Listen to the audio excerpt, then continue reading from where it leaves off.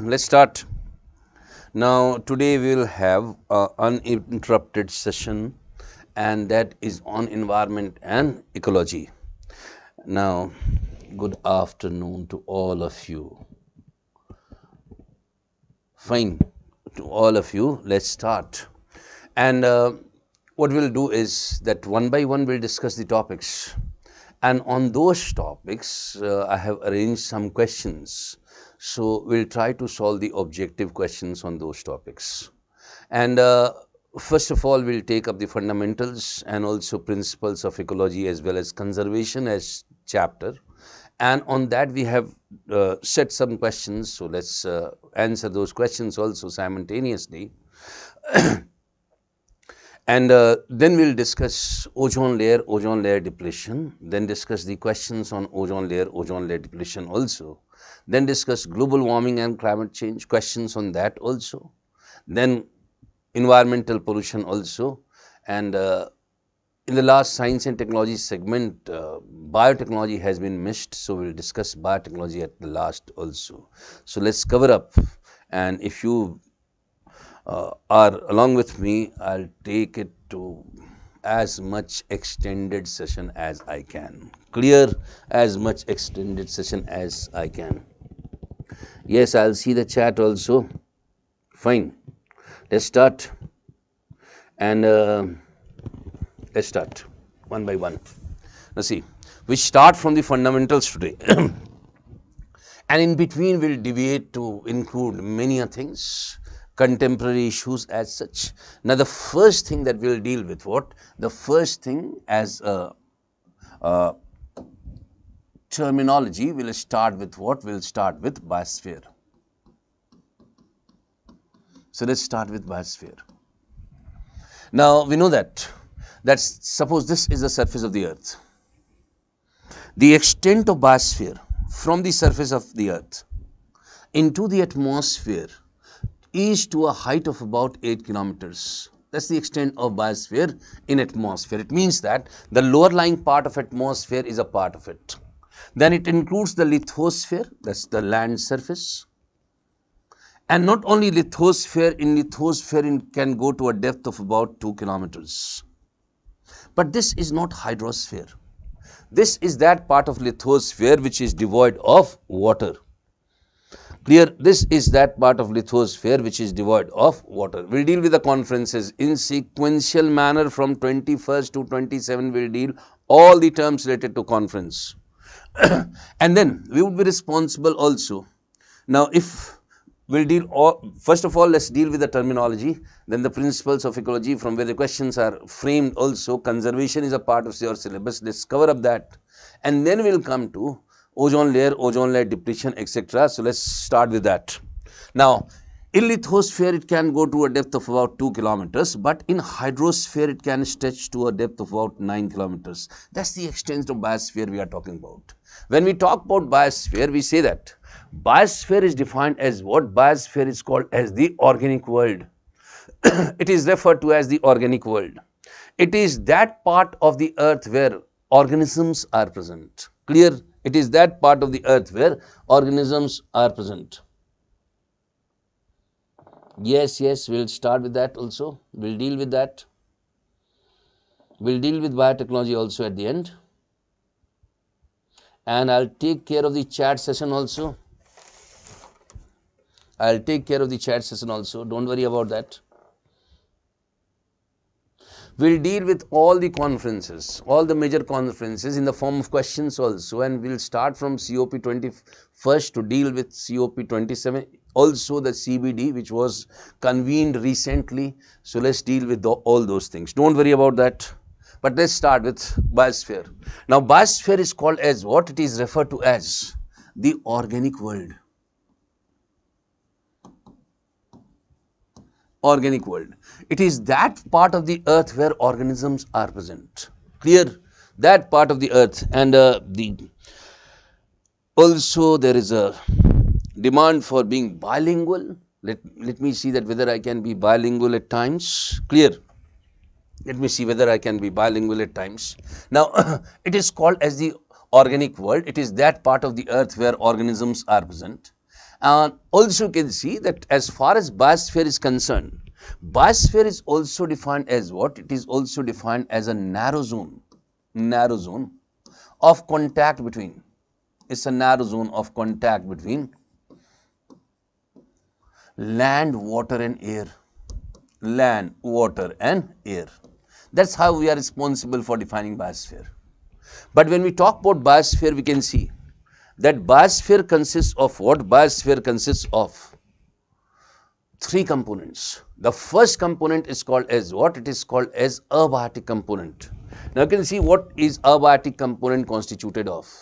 Abiotic component consists of what? It consists of lithosphere, atmosphere and hydrosphere. These are three abiotic component which is present in biosphere. So when you are talking about abiotic component in biosphere, we can see that the abiotic component in biosphere includes what? It includes lithosphere, it includes atmosphere, and also it includes what? It includes hydrosphere. These are abiotic component in biosphere. But when we are talking about biotic component in biosphere includes what? It includes plants, animals, as well as what? As well as microorganisms. So these are biotic component of biosphere. But when we are talking about the energy component of biosphere includes the source of energy, and we can see the main source of energy is what? The main source of energy is sunlight, which is utilized by plants for photosynthesis. And then plants, when utilize it for photosynthesis, they would be behaving as what? They would be behaving as autotrophs. They are behaving as autotrophs. They would be called as primary producers of the food chain, because the food chain would be constituted taking the plant at the base. Clear? So they would be called as primary producers of the food chain. They would be called as autotrophs. All these things. But they are not going to ask you all these things. Very simple. Fine. Now let's start with here plants. We say that plants are primary producers of the food chain. They are referred to as primary producers of the food chain. They would be called as what? They would be referred to as autotrophs. Autotrophs means they are manufacturing their own food. So plants are referred to as autotrophs. They are called as what? They are called as primary producers of the food chain. Fine. They are referred to as primary producers of the food chain. They would be referred to as autotrophs.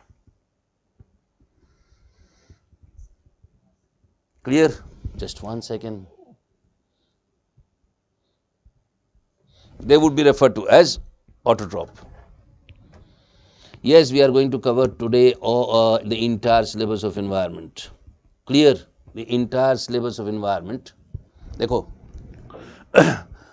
Plants को क्या कहते हैं? Primary producers of food chain. उन्हें कहते हैं autotrophs. अगर हिंदी बोलने बोलोगे तो हिंदी में उसे कहते हैं क्या? प्राथमिक उत्पादक. समझ आएगा हिंदी? या उसे कहते हैं स्वपोषी.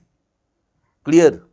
So plants would be called as what? Primary producer would be called as autotrophs. And you know very well that the food chain would be constituted where plants would be primary producers of the food chain. Very good. We know that.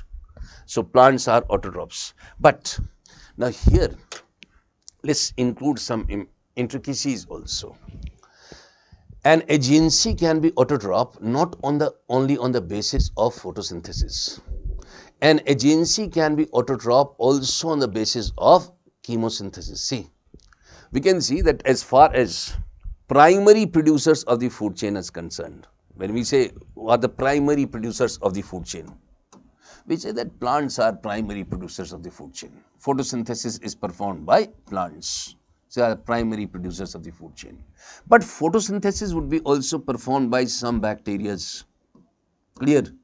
Now, those bacteria, for example, cyanobacteria, they do have photosynthetic pigment present in it. So, they would be responsible for performing photosynthesis. Clear? Also, algae are responsible for performing photosynthesis. Some modified roots are responsible for performing photosynthesis. So all these agencies are responsible for performing photosynthesis. Plants are responsible. Some bacteria which do have photosynthetic pigment present in it would be responsible for performing photosynthesis. Algae would be responsible for performing photosynthesis. Modified root system would be responsible for performing photosynthesis. So all these are the agencies which are responsible for performing photosynthesis. First of all, now when we talk about algae, now let's gather information as much as we can on algae. When we are talking about algae, we can see that different types of algae which would be responsible for performing photosynthesis, they generally perform photosynthesis. Some algae are called as what? Red algae. Some algae are called as what? Brown algae. Then we can see some algae are also called as diatoms. Some are called as zooxanthellae. So let's see. And there's an algae much in the news in India. That's a type of weed. And that is called as what? That is called as Kappa ficus. So let's see what is Kappa ficus also. Clear? If we talk about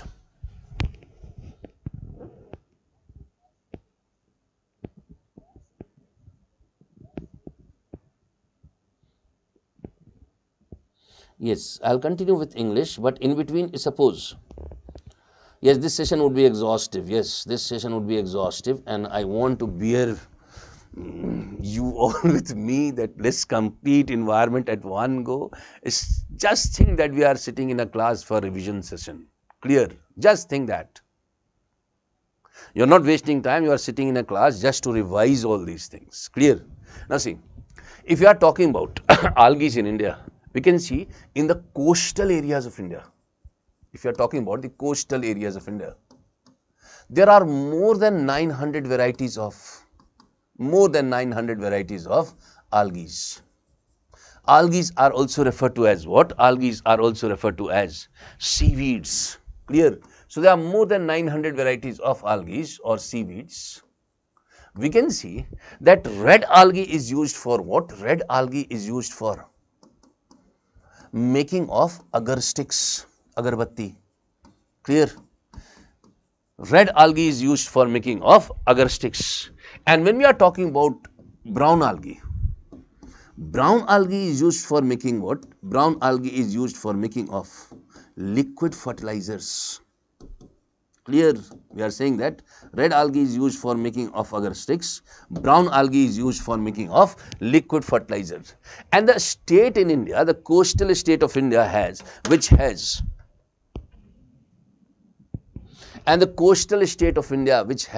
maximum number of algae. Clear? Coastal state of India which has maximum number of algaes, वो राज्य जहां पर सबसे अधिक शैवाल मौजूद हैं तटीय क्षेत्र में. Coastal number that state of India, coastal state of India which has maximum number of algae is Tamil Nadu. Why? Because there are more than 300 varieties of algae which are present in Tamil Nadu. 300 varieties of algae which are present in Tamil Nadu. And as far as the other types of algae are concerned, one type of algae is called as what? One type of algae is called as diatoms. Look at, in UPSC they have asked you in preliminary examination question on diatoms. Now di means what? Di means two.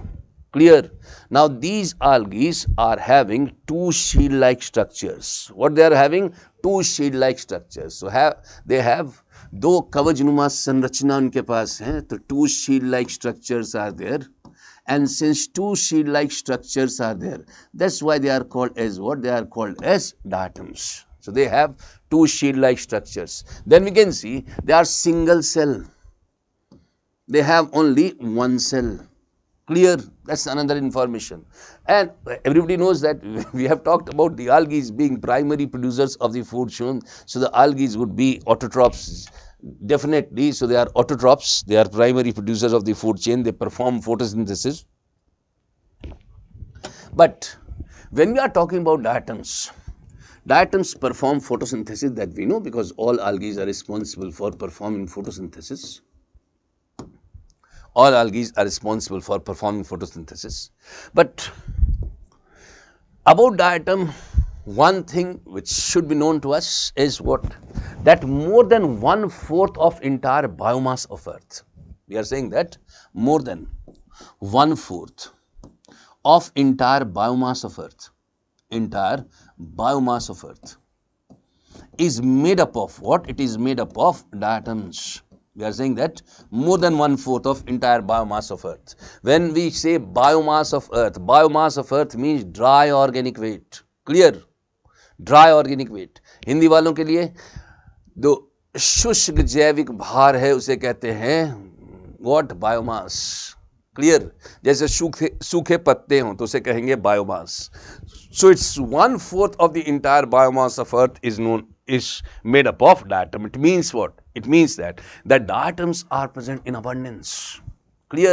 That diatoms are present in abundance, and there are two factors required for its survival. First is what? First is moisture, and second is what? Second is sunlight. So we are saying that there are two factors required for its survival.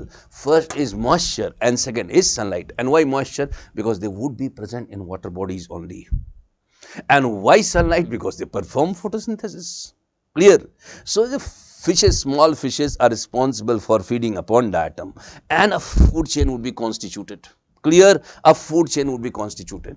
Also we can see that as far as diatoms are concerned, diatoms have 1 lakh shapes. And these 1 lakh shapes of diatoms are used for making desired material in nanotechnology. These 1 lakh shapes of diatom are used for making desired material in nanotechnology. Clear? Fine. ठीक है बच्चों, आप हमारे साथ रात भर हैं. Okay Himanshu, very good. Thank you so much. Thank you so much. It's an organic world. Yes, you can say it's an organic world in that sense. See, but those are very conventional type of things. May not be asked in your examination. Concentrate on what we are doing right now. Diatoms. It's a question which has been asked in your examination. Clear? So when we blend the conventional topics with the contemporary issues, pay attention to that. Clear? Now this is about diatom. क्या क्या है बच्चों? There are two shield-like structures, single cell, and they have single cell, they have two shield-like structure. Photosynthesis is performed by diatoms. 1/4 of the entire biomass of Earth is nothing but diatom. There are two factors required for its survival, moisture and sunlight, and they have 1 lakh shapes. And since they have 1 lakh shapes, these shapes are utilized for making desired material in nanotechnology with the help of diatoms. Clear? With the help of diatoms. So that also. The inner content of diatom is silica. And suppose this is a beaker containing magnesium or a like contaminant, इसमें magnesium है या कोई contamination है, and we immerse diatoms into it.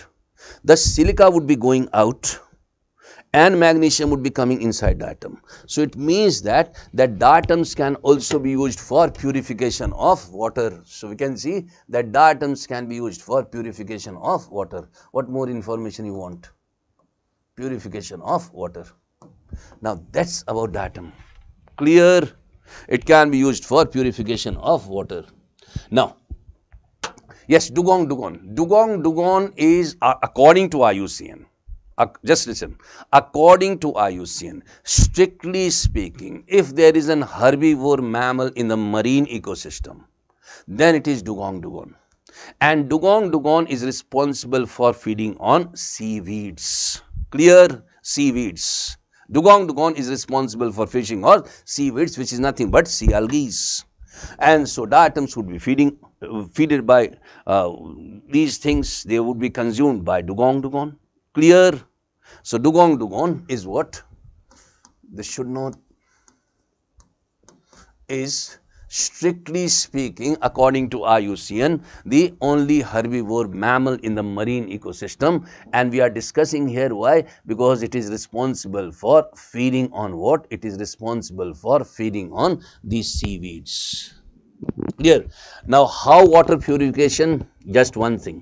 Just Yes, abiotic component is lithosphere, hydrosphere, atmosphere. Plants, animals and microorganisms are biotic component, and energy component is sunlight. Okay.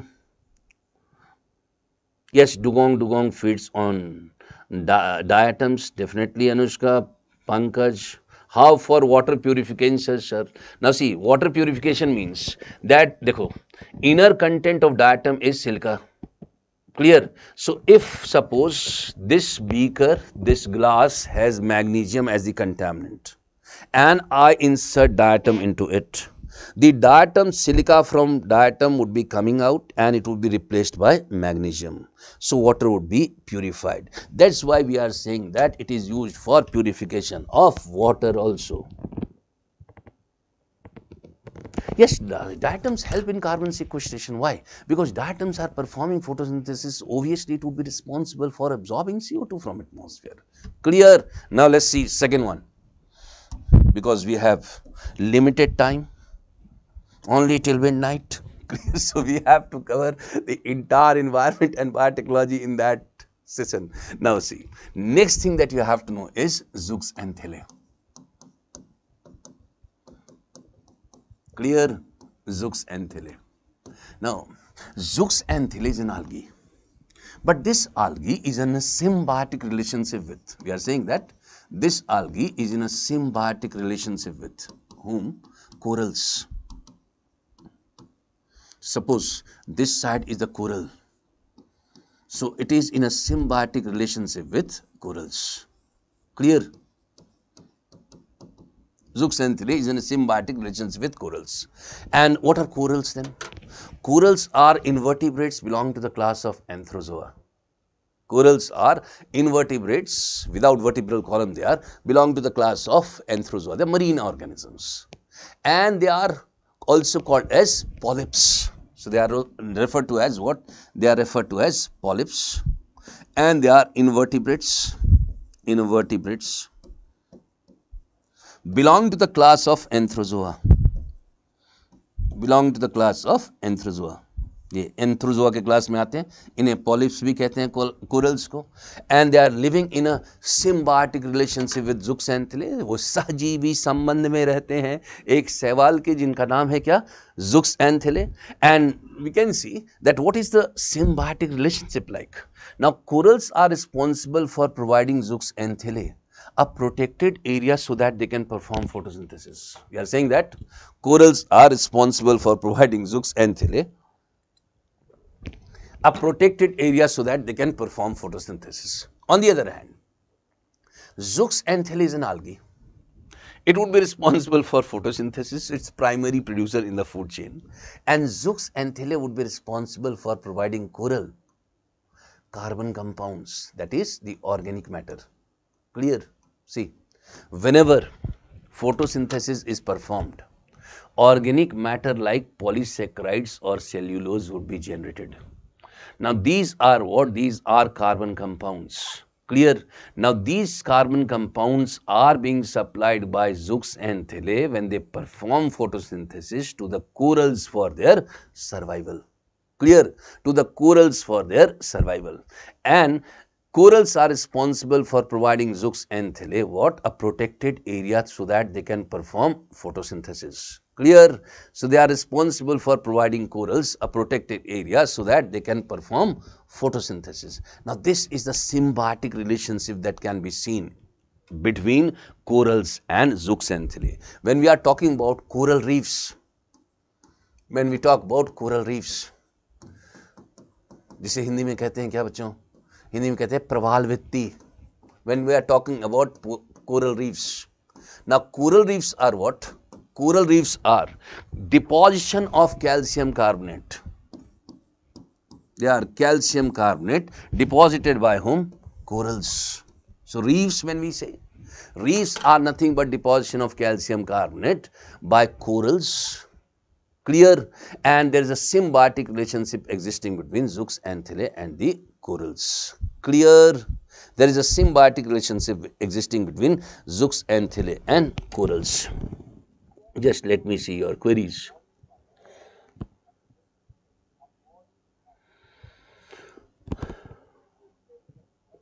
Yes, carbon, it helps in carbon sequestration. Seaweeds don't have stem root and leaves. Even there is seaweed bark in. Yes, they do not have. Generally, seaweeds are nothing but sea algae only.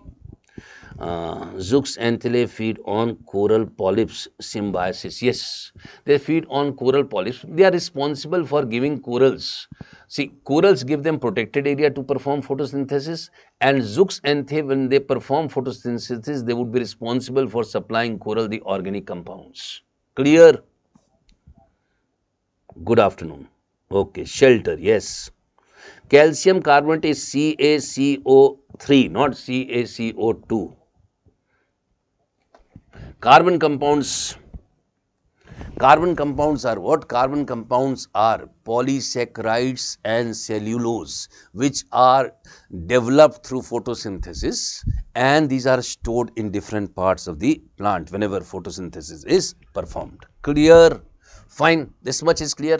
Now this should be known to you that what is coral reef? Deposition of calcium carbonate. What is coral? It's called as polyps. Its invertebrates belong to the class of Anthrozoa. They are definitely marine organisms. They live in a symbiotic relationship with what? They are living in a symbiotic.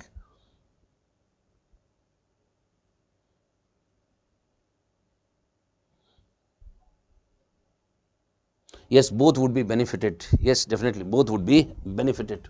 No problem about that. Now, we'll try to uh, cover up as much as we can for the PT 2023. Clear? So that's why we are going in a depth. Now see, we'll discuss everything about corals right now. Clear? We'll discuss everything about corals right now.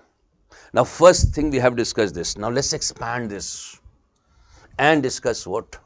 And discuss what is Kappa ficus and also discuss what is oceanic acidification. Clear? What is oceanic acidification? Now see, when we are talking about CO2 which is present in atmosphere, CO2 which is present in atmosphere is absorbed by oceans, and 1/3 of CO2 which is present in atmosphere is absorbed by the oceans. Clear? CO2 which is present in a atmosphere is absorbed by the forest also. And we can see 1/3 of CO2 which is present in atmosphere would be absorbed by the forest too. Clear? So these are two big carbon sinks as such. But in oceans, suppose when we are talking about CO2 is being absorbed by oceans, where it is utilized? Now CO2 absorbed by oceans is utilized where? It is utilized by phytoplankton. And we are phytoplankton means? Phytoplankton means the plant life in ocean. Clear? It is utilized by what? It is utilized by the algae like diatoms, red algae, brown algae, or Zoox anthellae for performing photosynthesis. Phytoplankton is a general term for all plant life in ocean. Clear? It generally includes the sea algae, the seaweeds.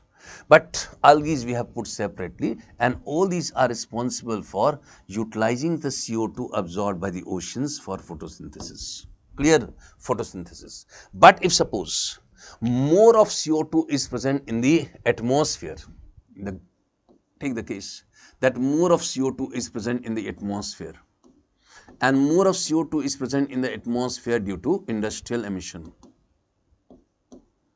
then definitely what will happen? More of CO2 would be absorbed by the oceans.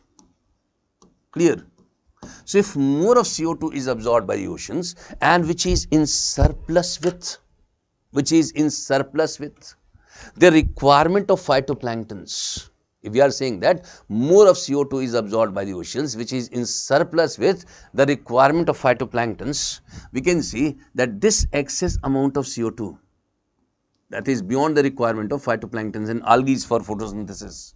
So this excess amount of CO2 would be combining with water to form what? To form carbonic acid, and this is the main reason behind oceanic acidification. Clear? So when we are talking about oceanic acidification, we can see that the main reason behind oceanic acidification is what? It is Nothing but excessive amount of CO2 which is present in atmosphere. This is nothing but excessive amount of CO2 which is present in atmosphere due to industrial emission, and because of that oceanic acidification is taking place. Clear? So we are referring to oceanic acidification is taking place. I explain once more that if suppose excess amount of CO2 is present,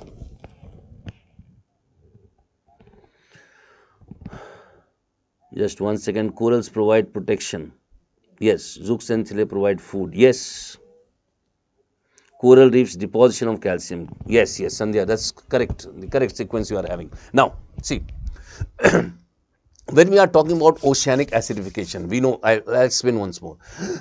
We know that if excess amount of CO2 is present in atmosphere due to industrial emission, more of it would be absorbed by the plants for photosynthesis, more of it would be absorbed by the oceans for photosynthesis, more by phytoplanktons for photosynthesis. But if excess amount of CO2 is present in atmosphere, more of it is absorbed. Now this is beyond the requirement of phytoplankton. ये जरूरत से ज़्यादा है.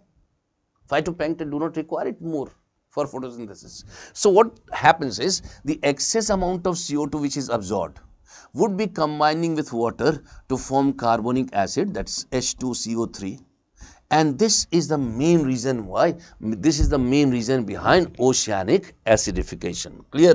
So this would be called as the main reason behind oceanic acidification. But do remember that it is not the sole reason. The other reason behind oceanic acidification includes what? It includes fertilizer waste. So we can see that's the second reason behind oceanic acidification is what? Fertilizer waste. So if they ask you that oceanic acidification occurs due to enhanced industrial emission, fertilizer waste, and also cement industry waste, all the three would be correct option. So second we can see that also happens due to what? It also happens due to cement industry waste. Cement industry waste. Clear?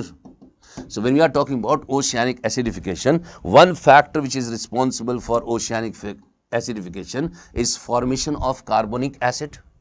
Carbonic acid, and this is why this is due to absorption of excess amount of CO2 from atmosphere. But the other two factors are what? Fertilizer waste and cement industry waste. So all three reasons behind oceanic acidification. Clear? Three reasons behind oceanic acidification. Now you would have studied in your, yes, I am coming to, just coming to coral bleaching, just wait for a few seconds. Now you would have studied in your school days about what weak acid and strong acid, and then don't say me no, because you cannot pass the examination without studying all these things. So you would have studied in your school days about weak acid and strong acid. Weak acid, so carbonic acid is what? Carbonic acid is nothing but a weak acid. Clear? So if it is a weak acid, if you are talking about carbonic acid is a weak acid, carbonic acid would be responsible for release of hydrogen ion. इनसे क्या होगा? Hydrogen ion बाहर निकलेंगे. Clear? Hydrogen ion इनसे निकलेंगे बाहर. But this would be combining with the carbonate ion which is naturally present in the ocean. Carbonate ion which is naturally present in the ocean.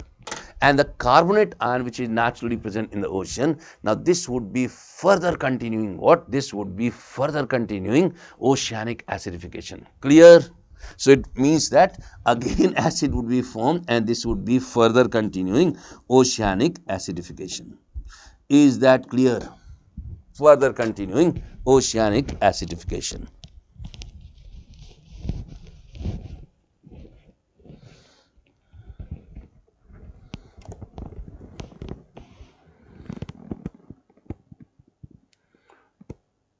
Yes, surface and fertilizers. Clear?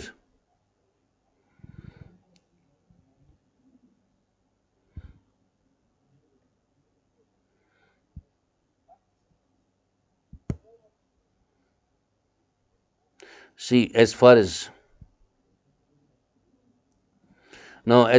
the pH value is concerned, the pH value of oceanic water you are saying is 7.2, but that is due to the bases which is present.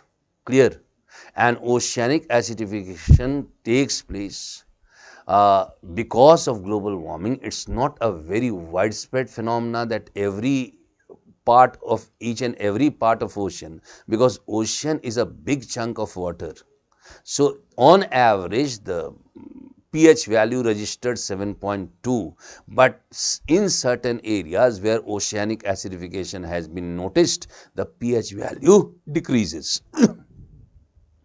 Clear? Now, let's see further. Now, this further results in oceanic, this further would be resulting in oceanic acidification, and acidification would be continuing. But if we say that the impact of enhanced level of CO2 in atmosphere due to industrial emission is global warming, which is also leading to oceanic acidification, we can see oceanic acidification leads to coral bleaching. Clear? Oceanic acidification leads to coral bleaching.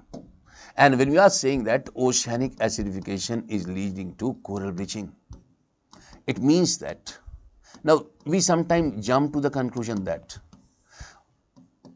coral bleaching means that the corals turn pale. Now, it does not mean that corals turn pale only, because corals, if you see, corals are brightly colored. They are of different colors. They are of red, brown, green, blue, pink, different varieties of color they are. Clear? So, it does not mean that the corals turn pale only, and it does not mean that the reefs turn pale only, that the coral reefs turn pale because of coral bleaching. The greater implication of coral bleaching is what? That the density of Zoox anthellae declines because of oceanic acidification. And why? Because the photosynthetic pigment present in it would be reduced. ठीक है? तो coral bleaching का मतलब ये नहीं है कि corals के रंग जो हैं वो फीके पड़ जाते हैं, या रीफ्स के रंग जो हैं फीके पड़ जाते हैं, लेकिन ज़ुक्स एंथेले जो हैं उनका घनत्व घटेगा. And why density is reducing? Because the photosynthetic pigment due to oceanic acidification would be getting reduced. Clear? Would be getting reduced. Now, this would be reducing ecological productivity of that area. And if the ecological productivity of that area would be reduced, if the ecological productivity of that area would be reduced, now this would be responsible for what? This would be responsible for ecological productivity of that area is reduced, then we can see that photosynthesis is very less performed in that area, because the photosynthetic pigment which is present in Zoox anthellae is definitely missing. Clear? Thank you, Himanshu. Yes, we will try to explain all those things. Just wait for some time. You cannot explain all this thing within 1 or 2 minutes. Just wait for some time. I have just started. Now see, this is called as coral bleaching. Just remember that in coral bleaching, not only the reefs or the coral turns pale, but the density of Zoox anthellae declines as the photosynthetic pigment present in it is getting reduced.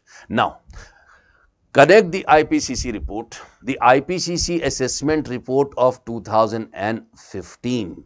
It said what? It said that why the world cannot afford temperature enhancement beyond 1.5 degrees centigrade. Clear?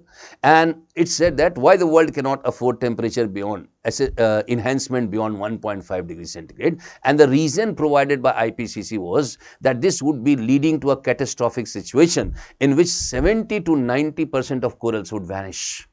Clear? So, even if we are meeting the target of 1.5 degrees centigrade enhancement also, 70 to 90% of corals would vanish. So, the danger is posed on corals also. There is a danger posed on corals also.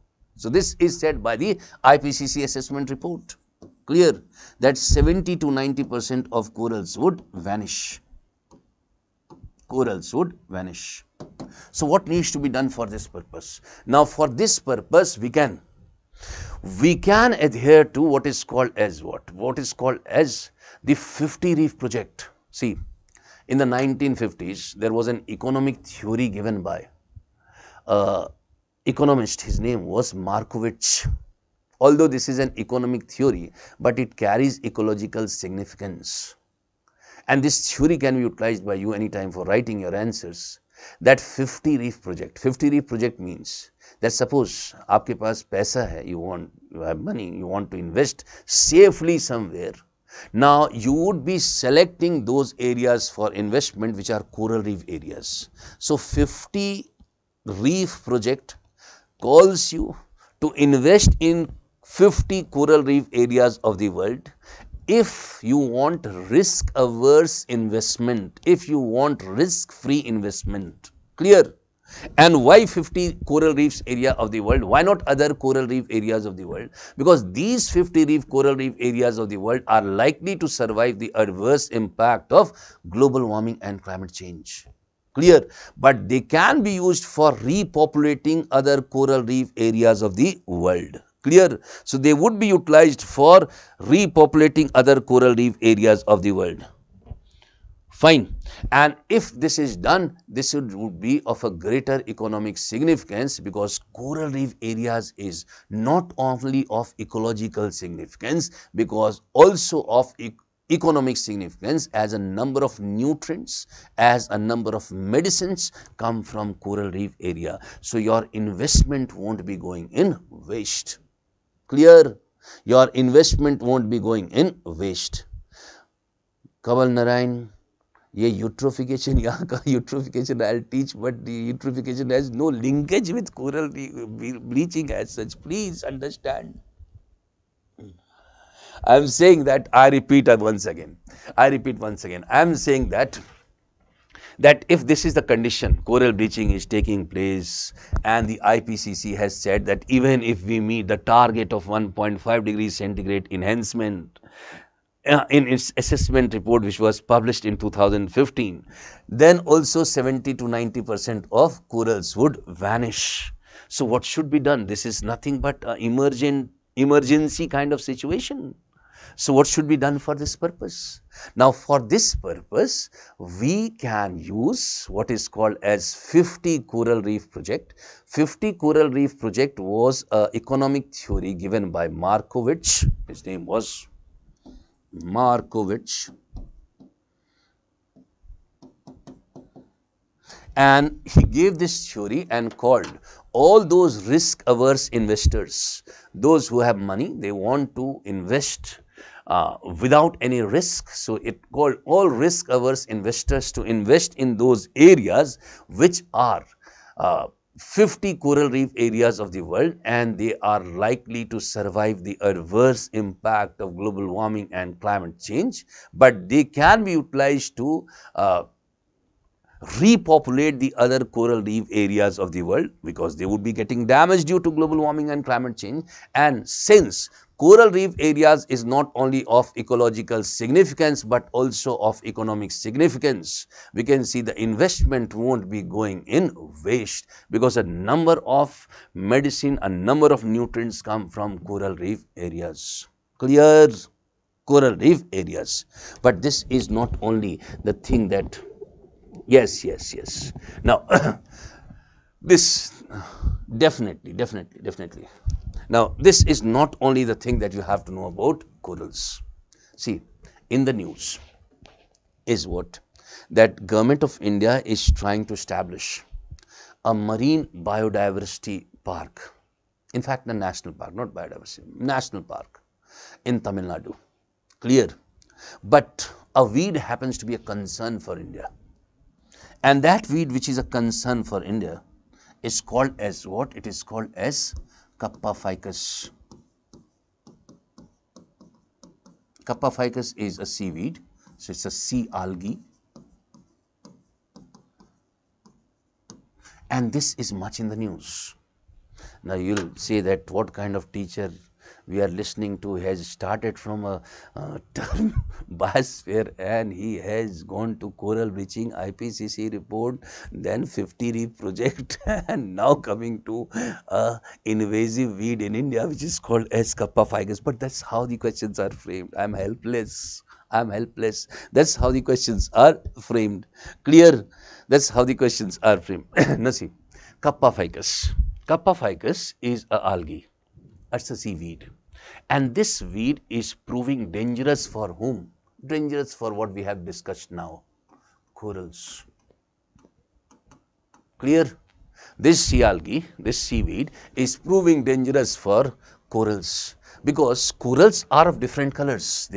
Corals are of brown, corals are of red, green, blue, clear, fine. So all these, they are yellow. But the corals are never grey, corals are never black. So Kappa ficus is responsible for damaging the corals, and because these corals get damaged, they are turning into what? They are turning into black and grey corals. So if you see black and grey corals, these are nothing but damaged corals. Clear? So they would be called as damaged corals. Damaged corals. Now Kappa ficus is what? It is invasive in India. Invasive in India means what? That when we talk about any vegetation, that any vegetation is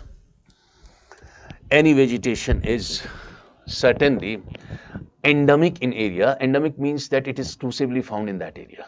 Clear? But if suppose we are talking about any vegetation to be invasive in India, invasive in India means that it is responsible for environmental degradation in India. So endemic in some elsewhere and invasive in some elsewhere. Now as far as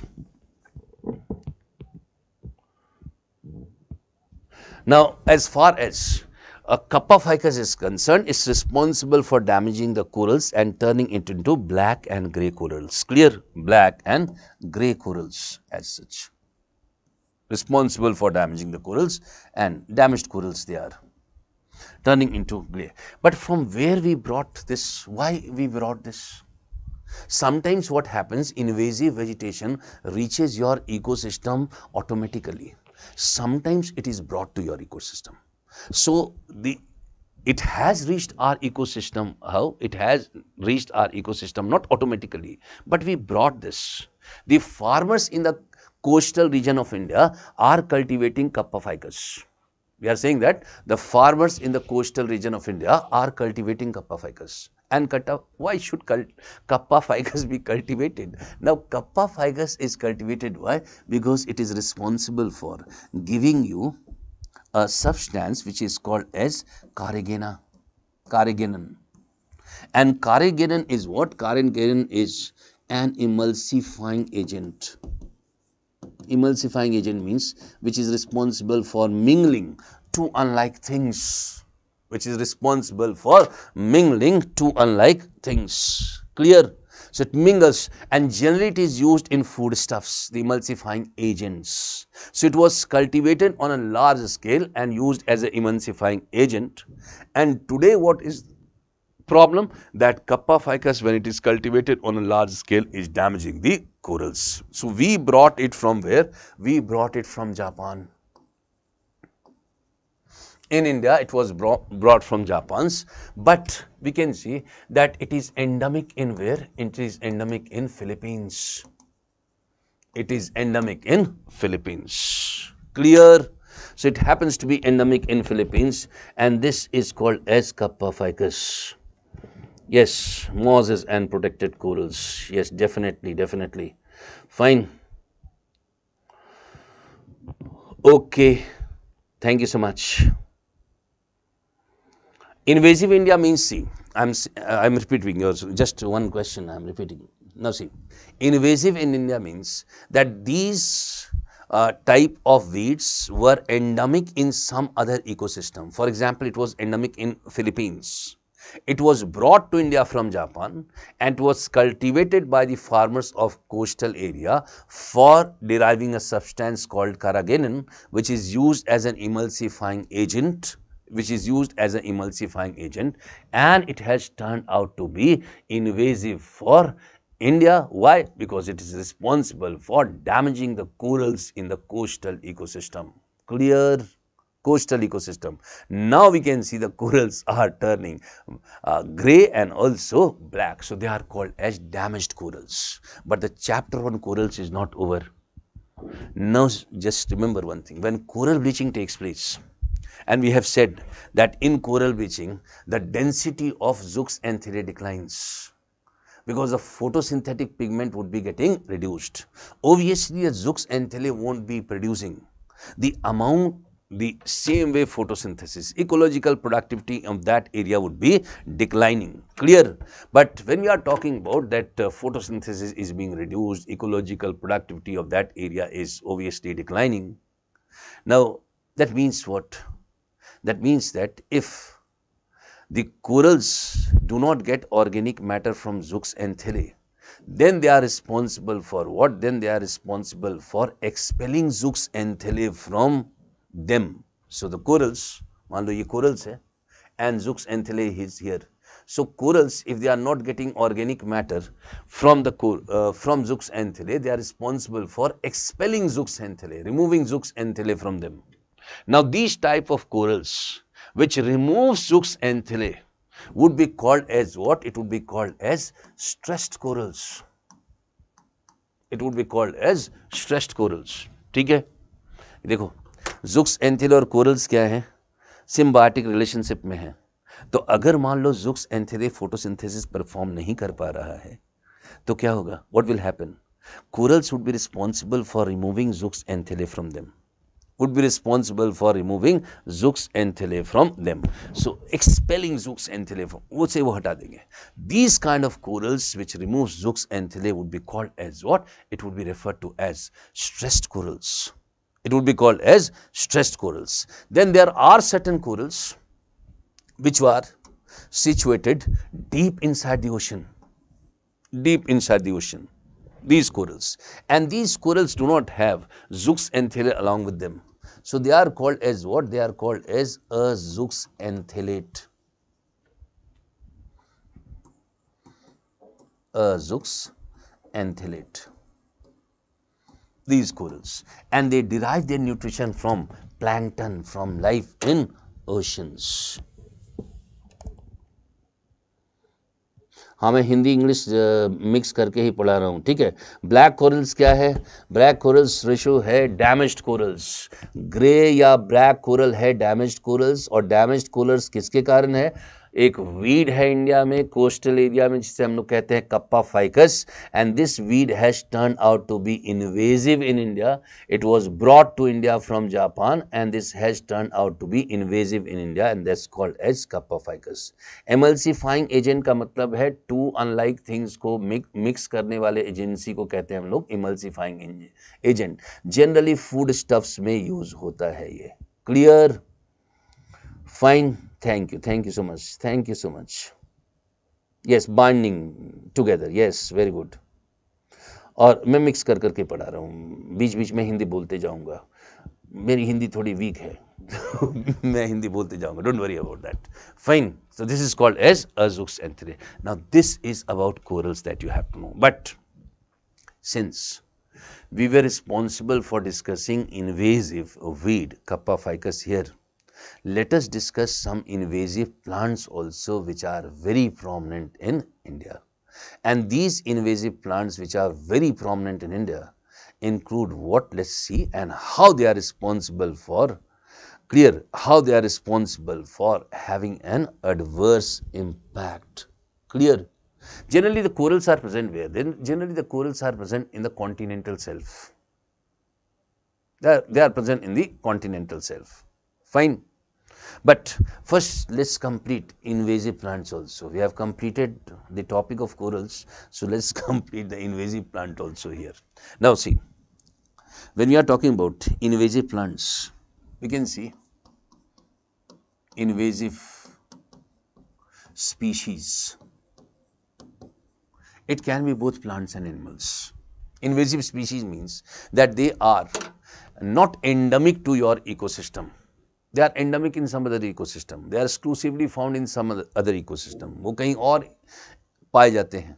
But they have turned out to be invasive for your ecosystem. They have reached your ecosystem and they are responsible for environmental degradation in your ecosystem. Clear?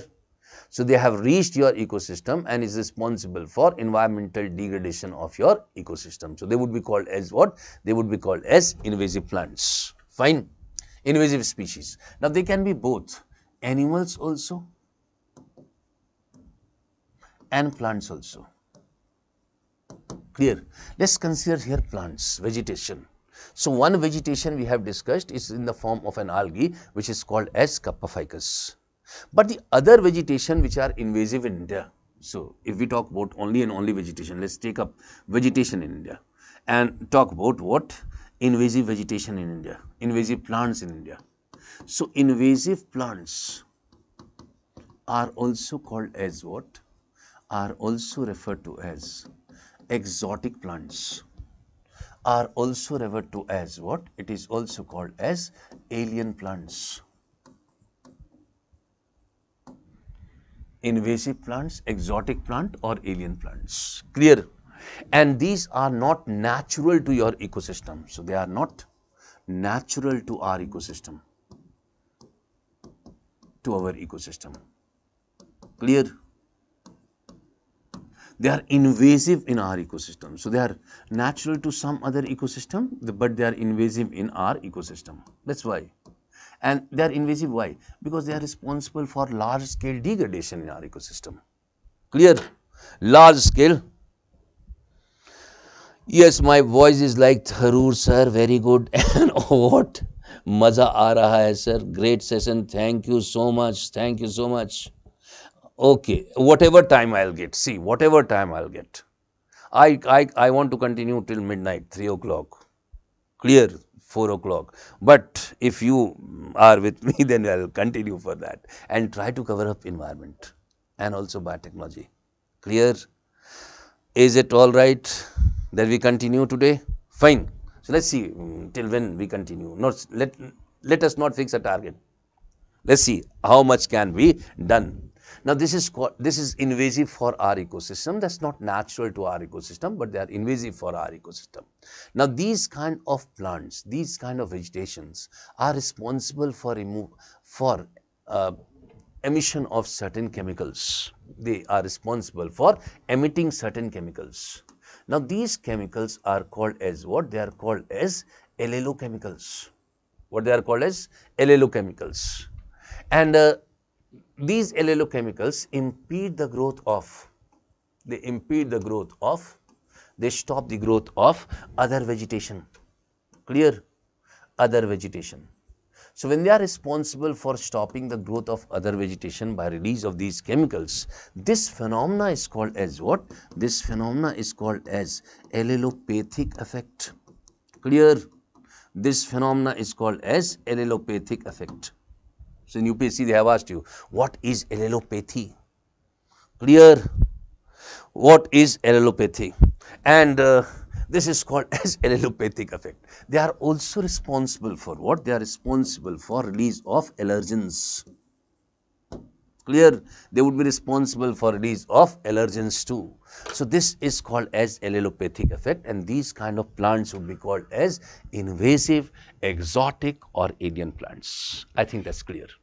But let us, in UPSC, they can ask you questions on this also, but they can ask you questions on examples also. Clear? They would be asking you questions or examples also. So let's take some examples. Clear? Let's take some examples. Now one example that we are citing here is of Parthenium. Second is of Lantana. Third is of water hyacinth.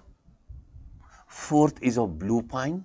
So let's talk about all these kind of. Now see, first is called as what? It's called as Parthenium. Parthenium is what? Parthenium is a type of weed. Type of weed. And it came to India how? When we were responsible for. Yes अब बच्चों तो आप लोग ध्यान दोगे इधर. अब शशि थरूर को छोड़ दो. मेरी वॉइस कैसी है? जैसा आपका वॉइस बहुत ही अच्छा. Thank you so much. अब उन्हें छोड़ो. आप थोड़ा इसे याद करते चलो साथ साथ. Clear?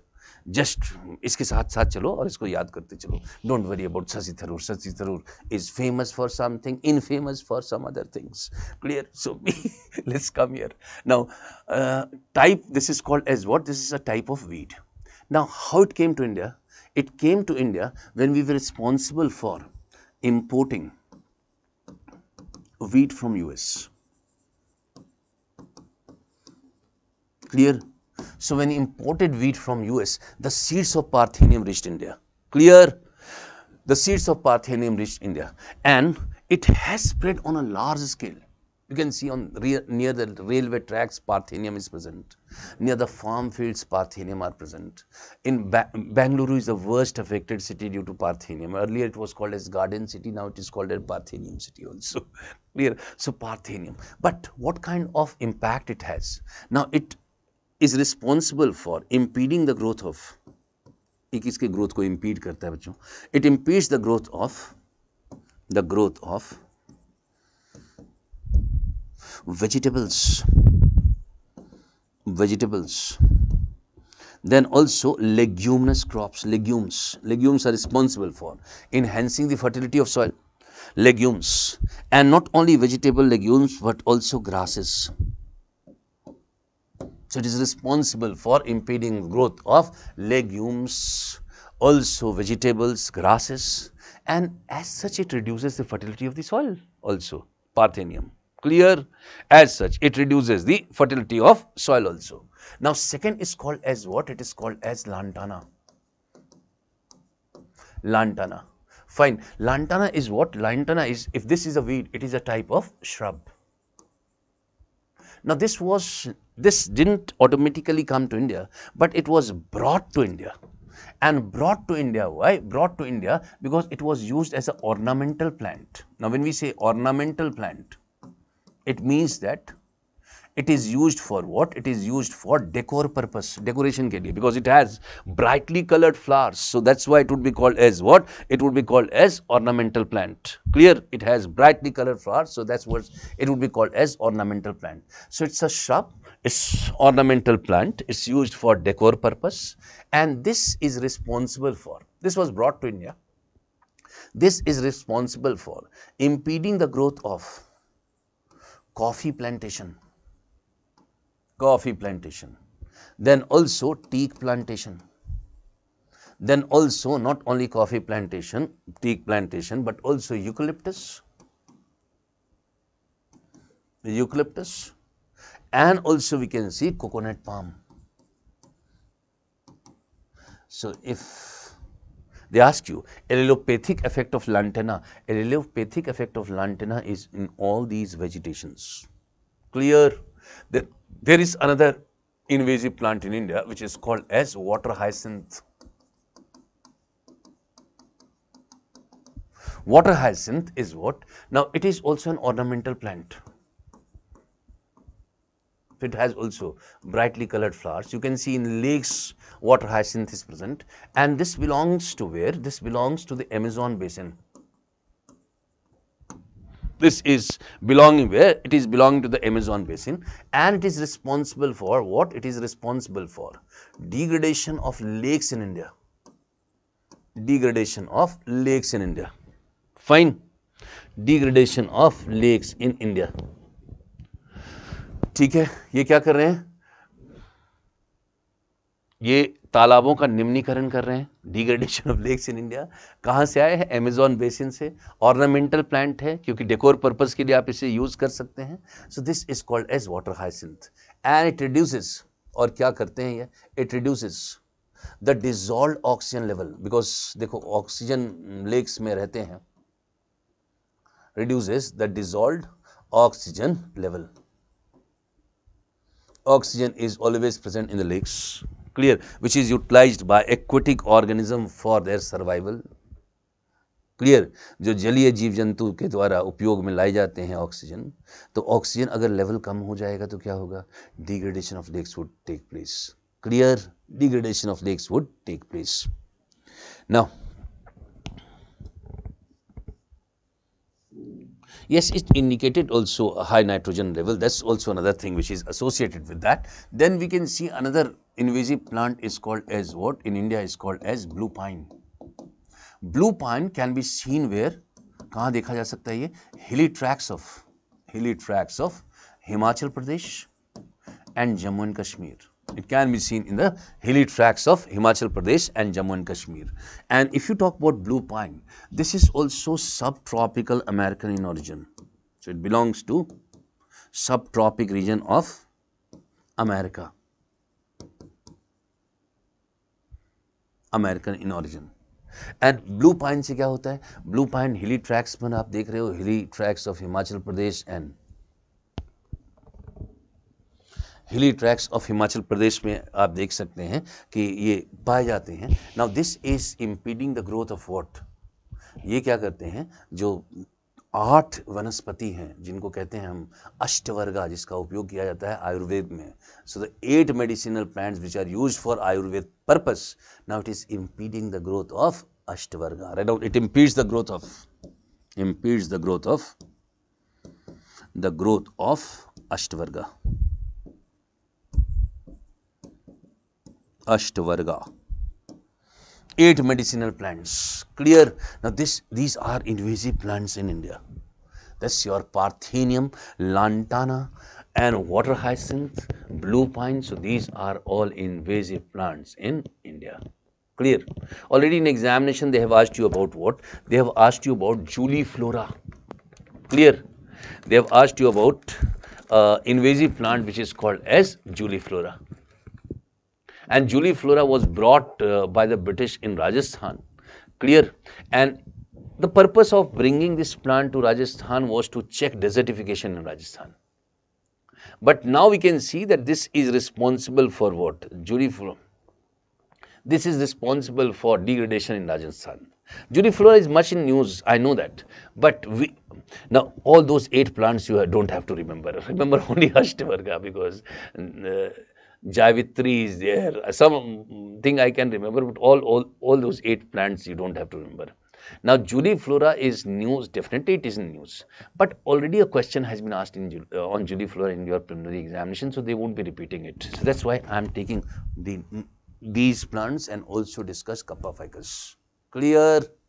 Also discussed Kappa ficus. हाँ, खेजरी भी है. Fine. So all these things. Now,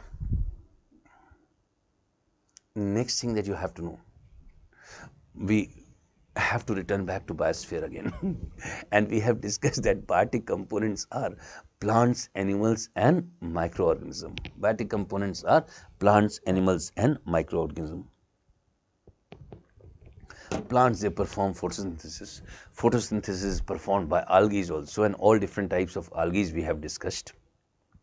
And photosynthesis is performed by bacteria also.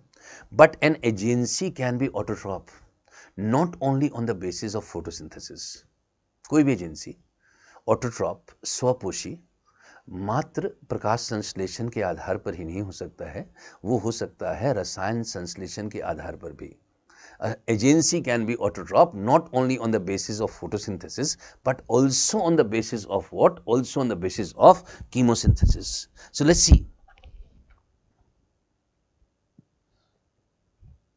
So, and I'll come to invasive species. Endemic का मतलब है कि endemic सिर्फ वहीं पर पाए जाते हैं, तो उसको कहते हैं endemic. Clear? हाँ, खेजरी पढ़ सकते हैं. Discussed. Yes. Now see, when we are talking about an agency can be autotroph not only on the basis of photosynthesis, but also on the basis of chemosynthesis. Look, suppose this is the ocean that we are talking about. Clear? And inside the ocean we know that, remember 2 or 3 things here in context of oceans. This is suppose the oceanic floor. But CO2 absorption in ocean is only to a level of 300 meters of the upper part. इसी में CO2 absorption होता है. Clear? CO2 absorbed is in the upper part of the ocean. So upper part of the ocean only absorbs CO2. And why we are saying upper part of the oceans only absorb CO2? Why? Because this part of the ocean is in contact with atmosphere. Clear? So this part of the ocean is in contact with atmosphere. तो इसका मतलब क्या है? इसका मतलब है बच्चों, phytoplanktons, algae, all those agencies, which are responsible for performing photosynthesis, all zooxanthellae, diatoms, etc., that they would be confined to the upper part of the ocean only. Clear? Not below that. So food chain also would be present in the upper part of the ocean only. But in 1976,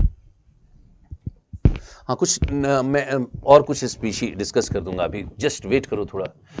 जैसे Indian bull frog है, पूछा जा सकता है. Second तुम्हारे another species that will discuss also is Indian star tortoise, it can be asked as question. So let's discuss some other species also, but at the end let's first of all cover up the topics, because I wish that I want to cover up. Zooxanthellae क्या है? Zooxanthellae is nothing but a type of algae which is in a symbiotic relationship with coral. ये एक शैवाल है जो corals के साथ, प्रवालों के साथ सहजीवी संबंध में रहता है. Clear? Now see, for phytoplankton and algae would be confined to upper part of the ocean only. And we can see the food chain would be constituted here only. But if we go to the depth of the ocean, we can find a food chain here is also present. So how can a food chain be present in the depth of the ocean where there is no penetration of sunlight? So photosynthesis definitely cannot be performed, and where there is no penetration of sunlight, and we can see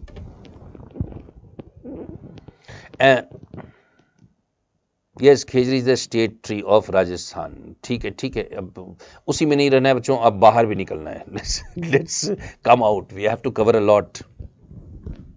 Now see, we are saying that upper part of the ocean CO2 is present in 300 meters because this part is in contact with atmosphere, and phytoplanktons, algae are present here. They are performing photosynthesis. A food chain would be present in the upper part, but the obstruction of solar radiation takes place by the water body, and CO2 is not present in the lower part.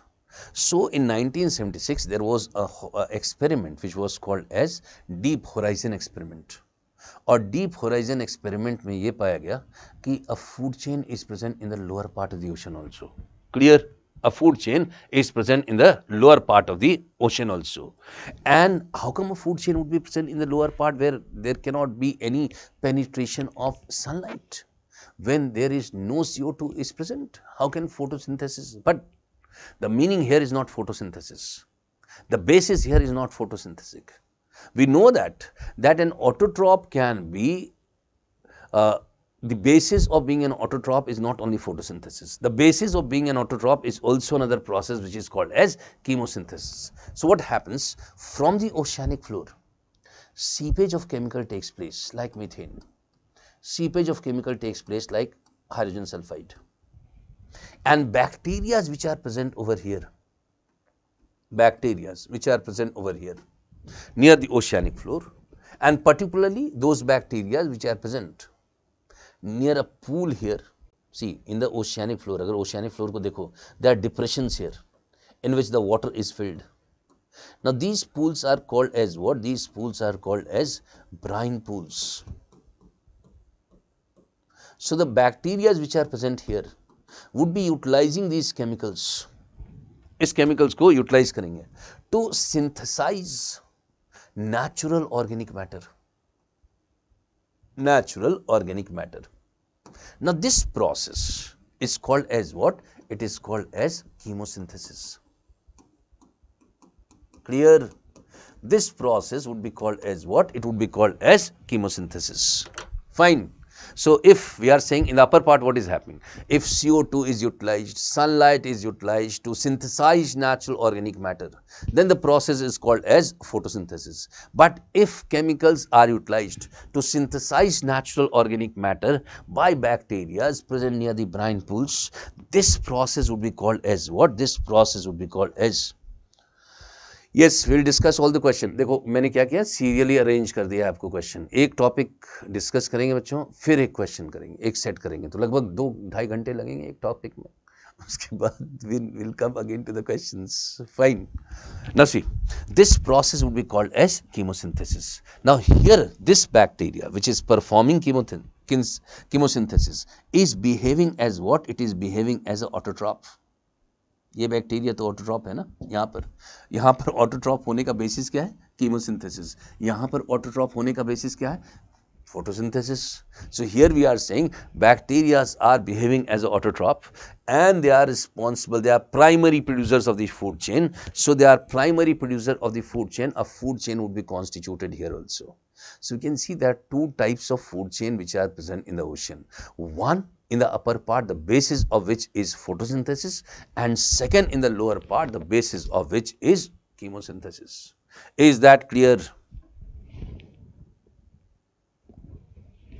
Clear? Fine. Yes, Himanshu, many questions came from the notes. This year also I hope so that the questions would be from the notes itself.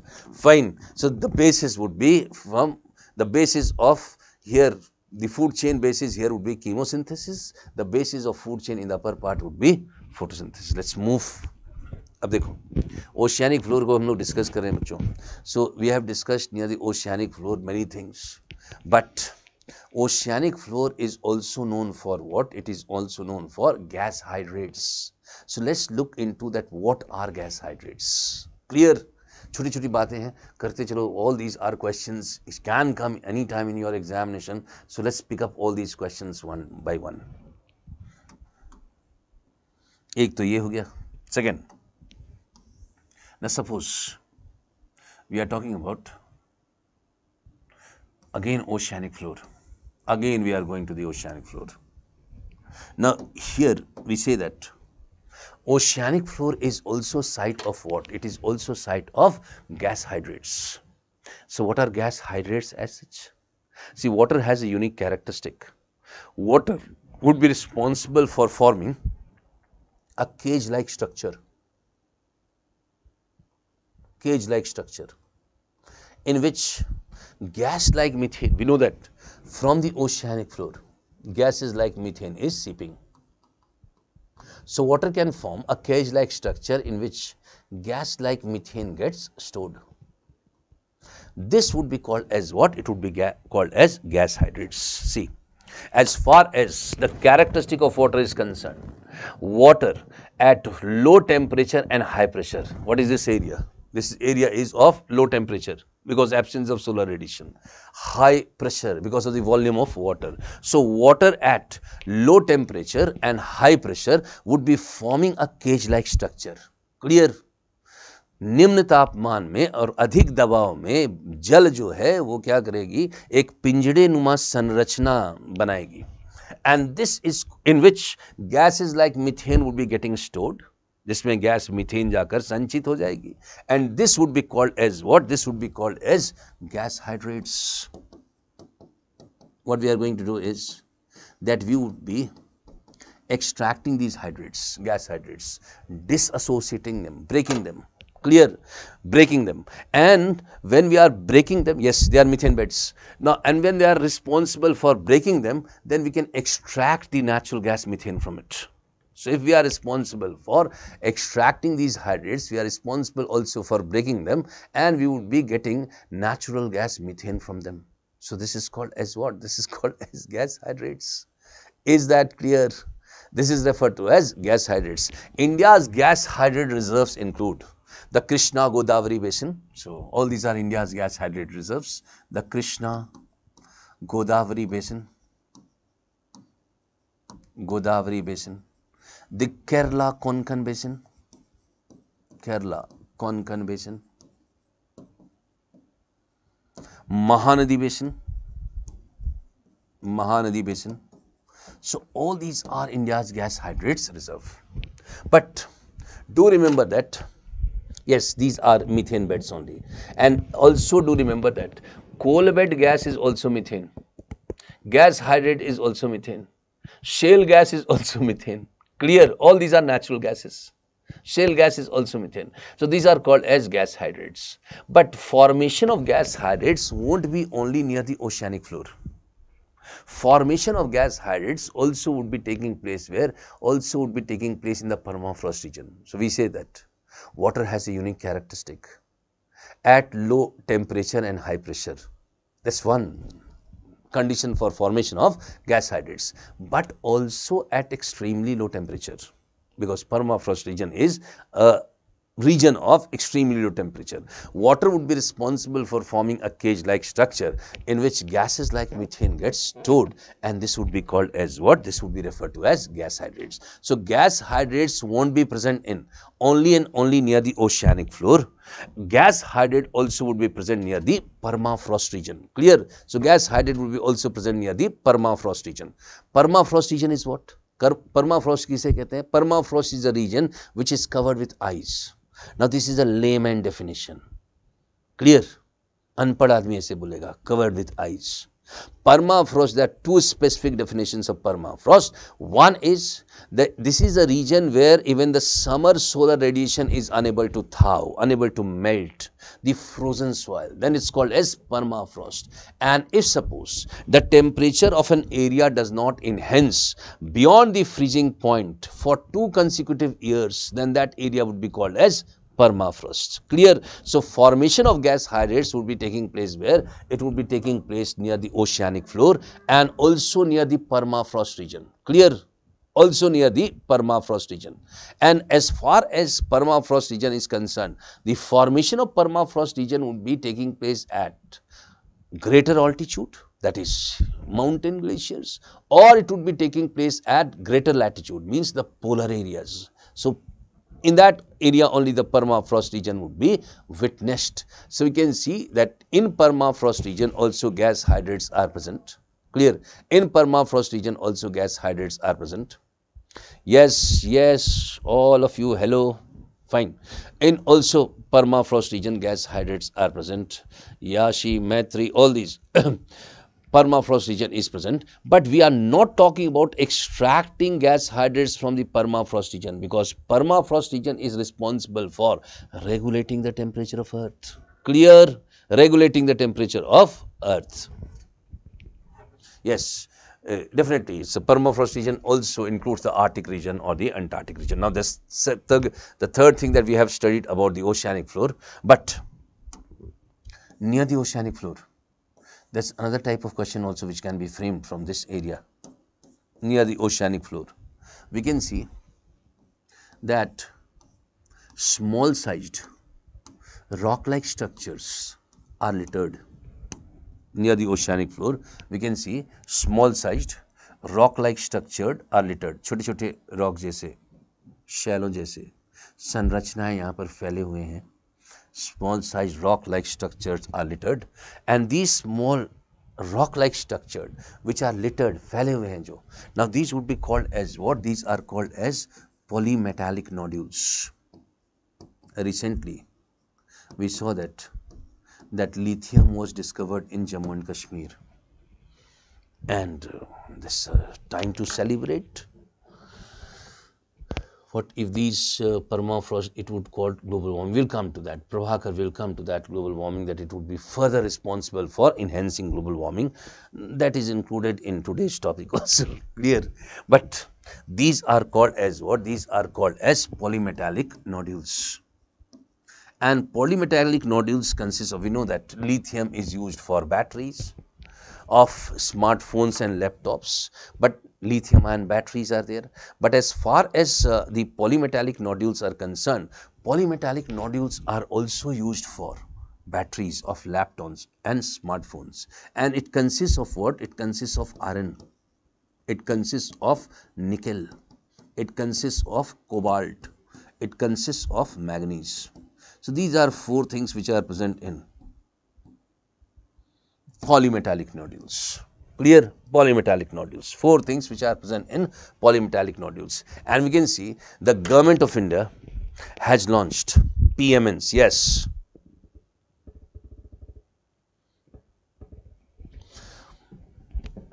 Okay, angry Soundarya, आप positivity से पढ़ाते हैं, बहुत बढ़िया sir, thank you. Iron, निकल, cobalt, there 4 things. देखो, iron, निकल, cobalt, manganese. Fine. Iron, निकल, कोबाल्ट, मैग्नीज. ऐसे भी बना सकते हैं, एक वर्ड बना लो, MICN, मिकन. So M stands for manganese, iron, cobalt and nickel.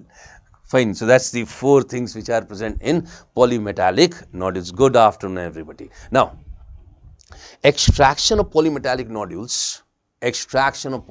nodules would be done, and it would be done under a mission of India, and that mission of India is called as what? It is referred to as Deep Ocean Mission. अब इसे समझो. The Ministry of Earth Sciences of India. I have been saying that the Ministry of Earth Sciences of India, in the year 2018, with an allocation of 8,000 crore rupees, was responsible for launching Deep Ocean Mission. Clear? And this Deep Ocean Mission is having 2 or 3 main objectives. First objective is to develop a submersible vehicle. Now this submersible vehicle would be carrying 3 persons inside. So 1, 2, 3 persons inside.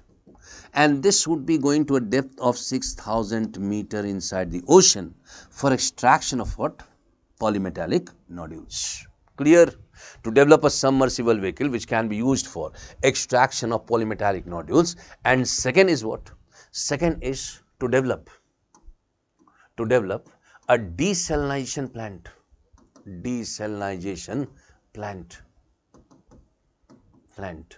With the help of what? With the help of tidal energy. To develop a desalination plant with the help of tidal energy. Clear?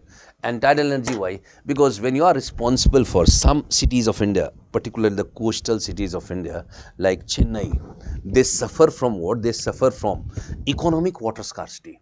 Economic water scarcity means that they have abundance of water on one side, that is the ocean, but either water happens to be saline or contaminated in nature. So in order to get fresh water, there would be a very high incurrence of cost. So this kind of water scarcity would be called as what? This kind of water scarcity would be called as economic water scarcity. And we can see that desalination, and why? Because the cost of desalination plant is very high. So we would be using tidal energy to reduce the cost. Clear? Because desalination is an energy intensive process. You evaporate water a number of times to make it pure. So why not use tidal energy for that purpose and reduce the cost? Clear?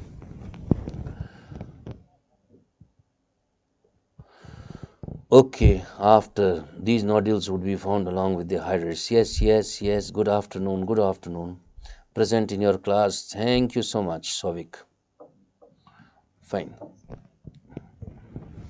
Now see, these this would be responsible. The second component of the Deep Ocean Mission, first is to develop a submersible vehicle. Second is to establish a desalination plant with the help of tidal energy as such. Clear? Now for this purpose, India has been allocated, the Ministry of Earth Sciences has been allocated an area of what? An area of 75,000 square kilometer in the Central Indian Ocean Basin.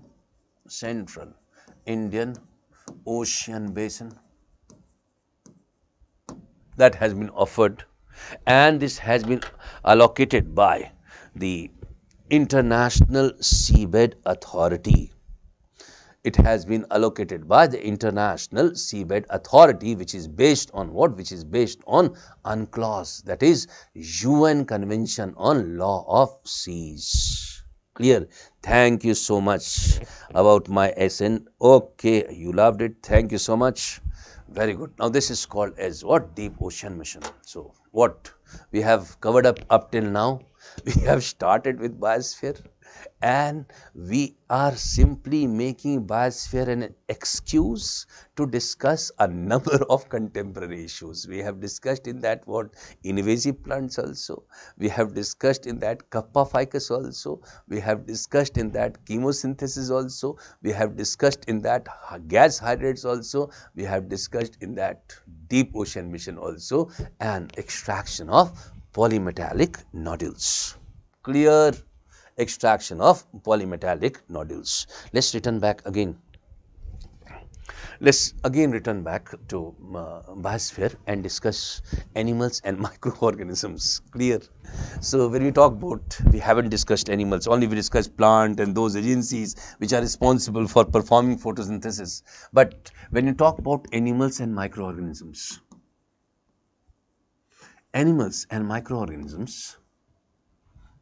microorganisms can be of different types.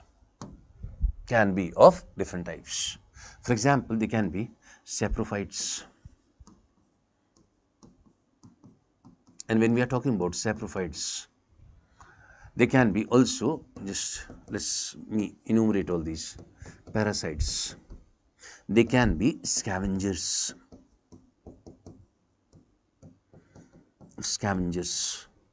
Now, when we talk about saprophytes, saprophytes are responsible for what? Saprophytes are responsible for decomposition of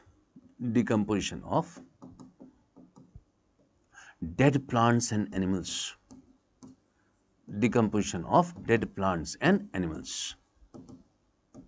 For example, bacteria, for example, fungus, they are saprophytes. They are responsible for what? They are responsible for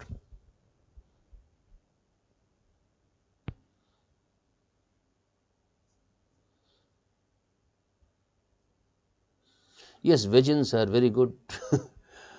Now, we will talk about vegans also today, because we have to deal with a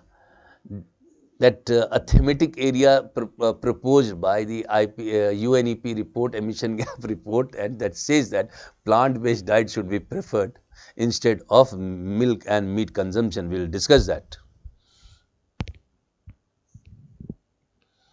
Yes, I am in Delhi center only today. This class is from Delhi center, Himanshu. Now, saprophytes is responsible for decomposition of dead plants and animals, but fungus are saprophytes, bacteria are saprophytes, and these saprophytes, when they decompose, the end product of such decomposition is what? The end product of such decomposition is in a molecular stage. Why we are saying end product of such decomposition is in a molecular stage? See, you would have studied in your school days nitrogen cycle. In nitrogen cycle, what you have to study is that nitrogen cycle is a process by which nitrogenous compounds are removed from the soil and they are reverted back to the soil. Clear? The process of removal of nitrogenous compounds from the soil is, there are many agencies which are responsible for that. For example, plants are responsible. For example, denitrifying bacteria are responsible. Leaching is the process which takes place and also responsible for removal of nitrogenous compounds from the soil. But the return back of nitrogenous compounds to the soil in the form of nitrates takes place by a process of nitrification and nitrogen fixation. Clear? Nitrification and nitrogen fixation. And when we are talking about nitrification and nitrogen fixation, we can see that before nitrification, the decomposition of dead plants and animals should take place. And the decomposition of dead plants and animals, when decomposition of dead plants and animals takes place, the end product of such decomposition is what? End product of such decomposition is ammonia. Ammonia is in a molecular stage.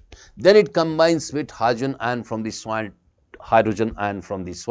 to form what is called as ammonium, and then the action of nitrite and nitrate bacteria takes place. Clear?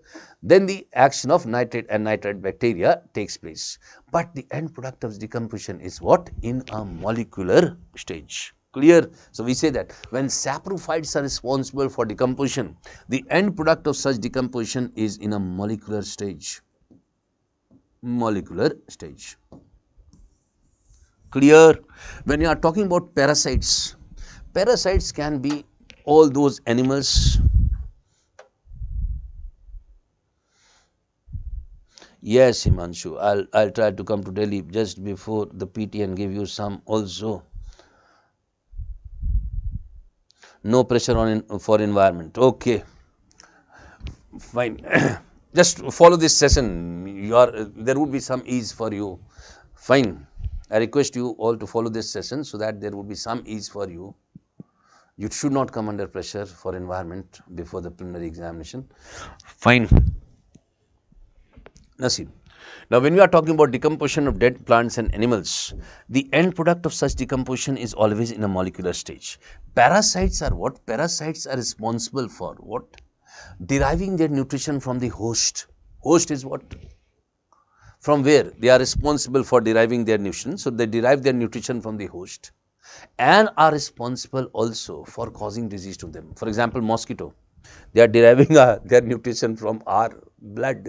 So, we are the host for them and they are responsible for causing disease to us also. Clear? They are responsible for, yes, they are responsible for giving. Causing disease to us also. But when we are talking about scavengers, scavengers are responsible for cleaning the environment. For example, vultures are scavengers. For example, eagles are scavengers. So, they are responsible for cleaning the environment and we can see that not only they are responsible for cleaning up the environment, but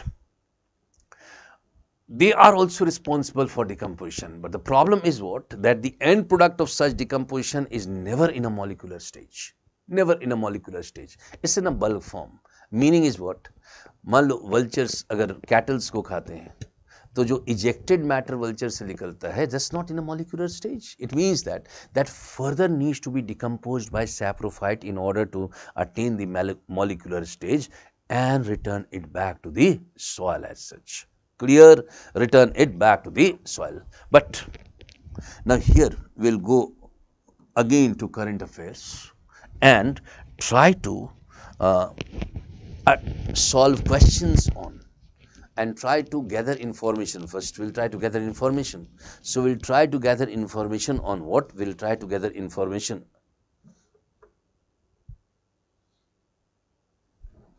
on vultures. And why we are saying vultures? Because vultures is a type of scavengers and the population of vultures in India has declined. Population of vultures in India has declined. The most common type of vulture in India is called as what? It is called as gyps vulture. Although there are many types of vulture in India, but the most common type of vulture in India is called as gyps vulture. And we can see earlier the population of gyps vulture in India was 40 million. But now it has reduced to what? It has reduced to 19,000. Clear? 19,000.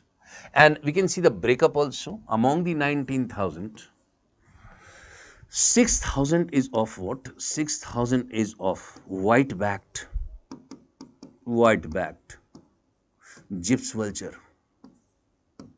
6,000 is of white-backed gyps vulture. 12,000 is of long-billed, जिनकी चोंच लंबी हो, long-billed gyps vulture. And we can see 1,000 is of slender-billed gyps vulture. 1,000 is of slender-billed gyps vulture. So, if they ask you question, which gyps vulture is clear? Which gyps vulture is rarest among the three? So, rarest among the three kinds of gyps vulture is slender-billed gyps vulture. Clear? Slender-billed gyps vulture. In India, we can see there are Griffon Himalayan vultures also. Griffon Himalayan vultures also, which is present in the Himalayas, Tibet, Jammu and Kashmir, all these areas. And they feed on what? They feed on yaks. They are responsible for feeding on yaks. But the concern is what? The concern in India is diminishing number of vultures. Clear? And these are three types of vultures. These are three types of vultures, gyps vultures, that you have to remember first of all. Now see, the second concern is what? That why the diminishing numbers can be seen. The diminishing number of vultures can be seen on account of many consideration, but the main consideration is what? The main consideration is diclofenac. So you can see the main reason behind their diminishing number is what? The main reason behind their diminishing number is a drug which is called as diclofenac. See, diclofenac is what? It is an anti-inflammatory drug. Anti-inflammatory drug. Inflammatory drug, which is used in cattle. It is used in humans also. When we feel the pain, we are responsible for taking. When we feel the pain, we are responsible.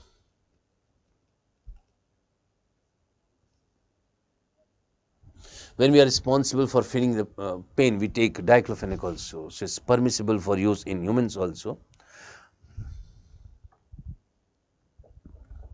Now, but diclofenac is used in cattle also, anti-inflammatory drug which is used in cattle. So when vultures are responsible for feeding the cattle, I'm saying that when vultures are responsible for feeding the cattle, what happens? The diclofenac passes into the food chain. Now, see, if any substance which is may be toxic, which may be chemical, it enters the food chain. That process is called as bioaccumulation. But if any chemical or substance reaches the higher strata of food chain, trophic levels of food chain, then it's called as biomagnification. So the entering of diclofenac in the body of vultures is nothing but an example of what? Nothing but an example of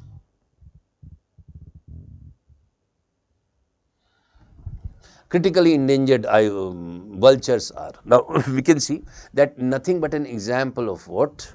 The biomagnification as such. So, we can see that bioaccumulation is what? Bioaccumulation is the process through which the chemicals enter the food chain. But biomagnification is the process through which it reaches the upper strata of the food chain. So, diclofenac reaching the upper strata of food chain is nothing but a process of biomagnification.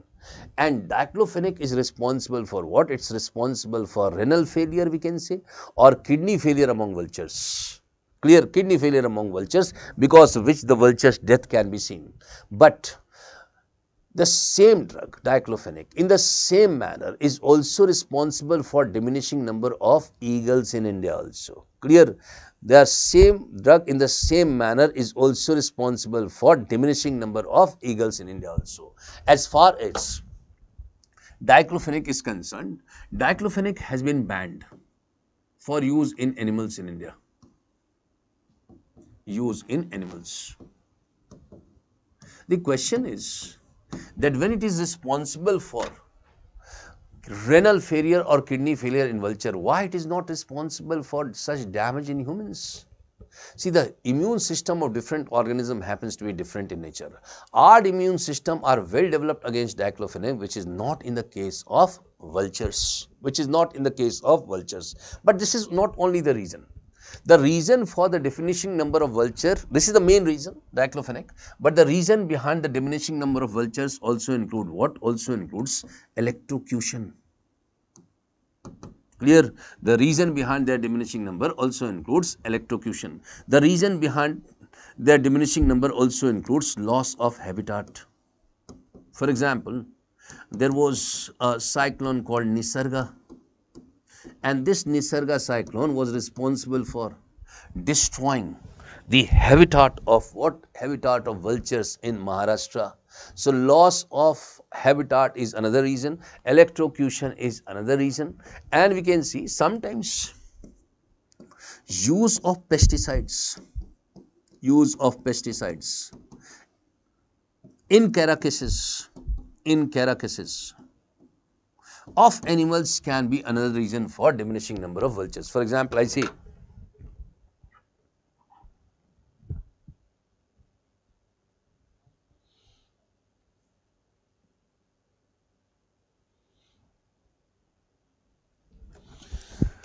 Transmission line is also one reason. That's why I have said electrocution.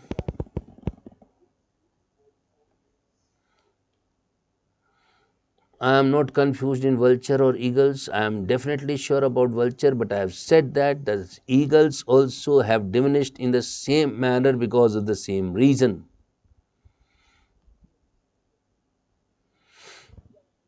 Clear?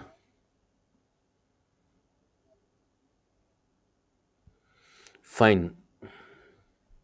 Okay. Now, Griffon does not come under the count of 19,000. Fine. Now, let's proceed. Let's cover up this because the time is less. So, use of pesticide in carcasses of animals, in carcasses of cattle also was responsible for one of the reasons behind the diminishing number of vultures. Now, why we are saying use of pesticides in carcasses? See, vultures are always in a stiff competition with feral dogs, wild dogs, to feed up the dead cattle. So, they happen to be in a stiff competition with feral dogs to feed up the dead cattle, in wild dogs to feed up the dead cattle. So, it means that if the number of vultures decline, the number of feral dogs would be enhancing. Clear?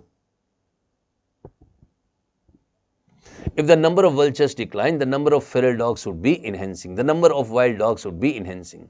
तो ये जो गिद्ध होते हैं वो जंगली कुत्तों के साथ प्रतिस्पर्धा में रहते हैं मवेशियों को खाने के लिए. तो अगर मान लो गिद्धों की संख्या घटती है तो जंगली कुत्तों की संख्या में हो जाएगी वृद्धि. Clear? And in Kamrup district what happened was, Kamrup district is in Assam. In Kamrup district, the stray dogs were growing in large numbers. In order to control the stray dogs, what the municipal corporation of Kamrup did was, it sprinkled pesticides in the carcasses of cattle so that the stray dogs would be consuming it and they would be dying.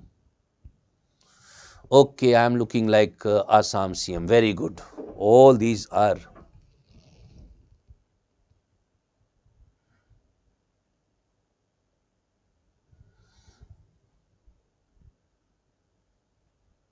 See, now your concentration should be on environment only, not that I look like Assam CM. Clear? Not that my voice is like Sasi Tharoor. Clear?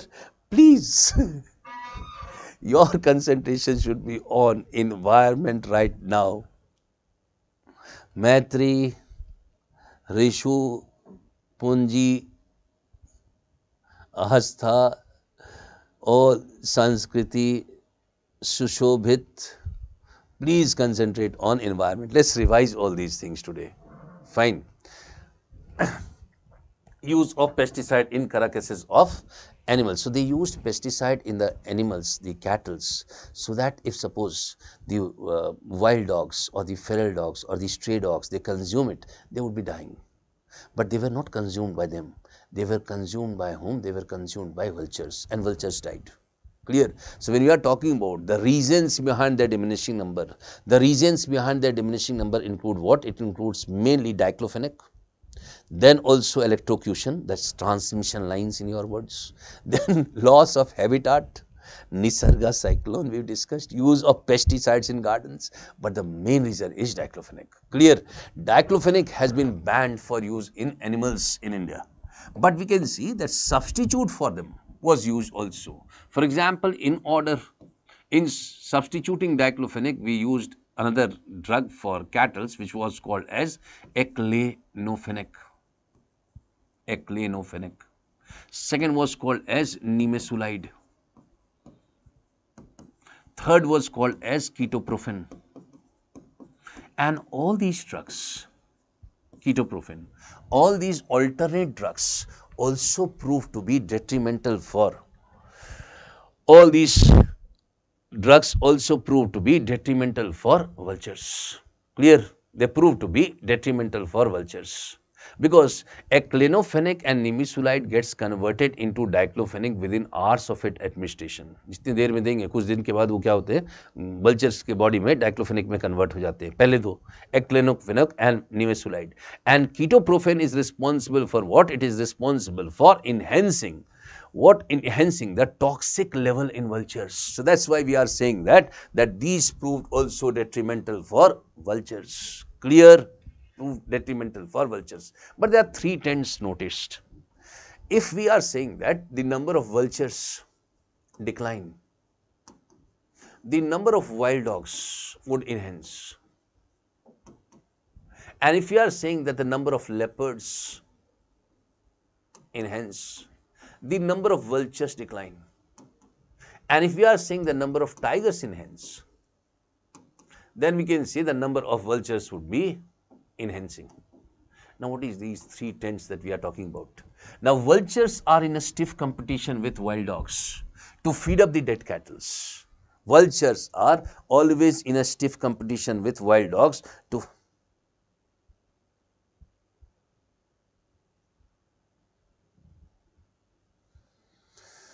Fine. Vultures are always in stiff competition with feral dogs to feed up the dead cattle. So, suppose the number of vultures decline, the number of wild dogs would be enhancing. Leopards, you can see that leopards are never responsible for eating big animals. They would be always consuming small prey as such, and they do not consume it at one go. What they do is that they are responsible for not consuming it at one go. So, they eat a part of it and they are responsible for hiding the remaining part of the animal on the trees which is beyond the visibility of vultures. So, if suppose the number of leopards enhance, the number of vultures in that area would be reducing. Number of leopards enhance, the number of vultures in that area would be reducing. And tigers are always responsible for consuming big animals.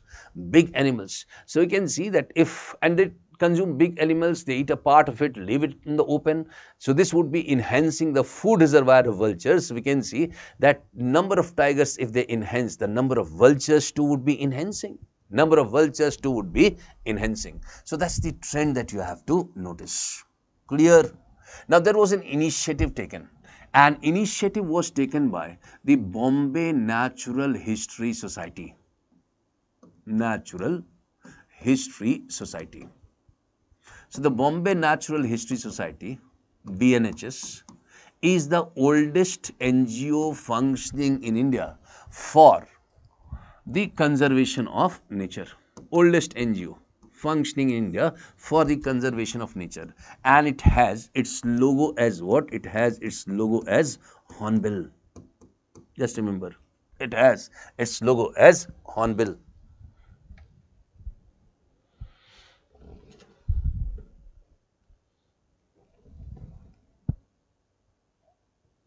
Yes, meloxicam can be used rather than aclinofenac.